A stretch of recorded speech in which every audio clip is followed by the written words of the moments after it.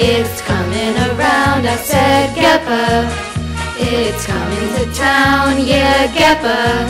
You gotta learn these tips now if you want to get a good grade. G-Todd, it's the tip of the day, I said G-Todd. Listen to what they say, yeah, G-Todd. Then you'll be on your way and you're sure to get a good grade. We have these tips for the GEPA. Learn these tips for the GEPA. If you want to do well, work from bell to bell, and also make sure to sleep well. GEPA. Learn these tips for the GEPA. If you want to do well, work from bell to bell, also make sure to sleep well. Gepa is the test in grade 8, I said Gepa. Make sure you're not late, yeah, Gepa. I'm sure we'll do great and we want to get a good grade.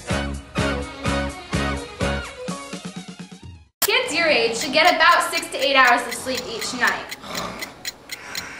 Sleep has been proven to recharge the body during the night.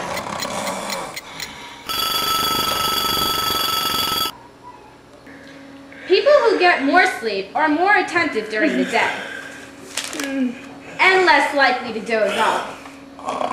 And you don't want that to happen during the Gepas. Make sure to eat a good breakfast the morning before the test.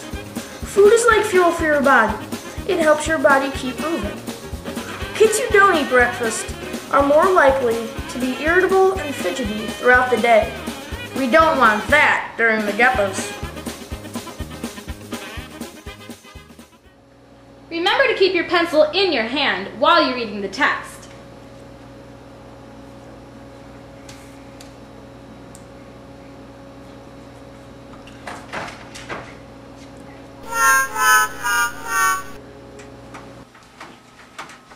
Excuse me, could you tell me about the... Yes! Yes!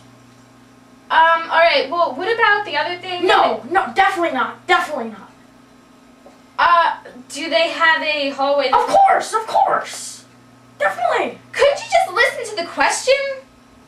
Oh.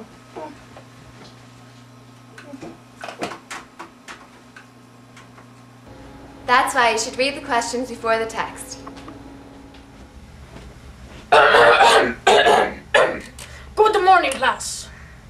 Remember, when you are reading persuasive essays, remember to look for the title and the introduction of the essay. Reading the title will help you understand what the essay is about, and reading the introduction will help you see the author's point of view on the matter. Title and introduction. Perfect. Look at my dog. Yeah, look at my pink bunny. He can dance. He's pretty. My dog can fight. Mine's winning. Stupid bunny. My bunny's winning. Your dog is dumb. Bunny can Time fight for story too. time, kids! He's pink. Story time! Okay, kids. Today we're reading a story called Puppies, Puppies, Puppies! Puppies! Yeah! I don't like puppies. Why isn't it about bunnies? Can we read about bunnies? Next time we'll read about bunnies, okay, Nick? Okay. Alright. Puppies are better. Yes. I have a dog named Scooter. This is him. Oh. He beat up his bunny. You know what? No, he didn't. Alright, kids. Okay. Alright. Yes, he did. Kids. It's time to read the story! Mark it up. Mark it up! Mark it up! Mark it up!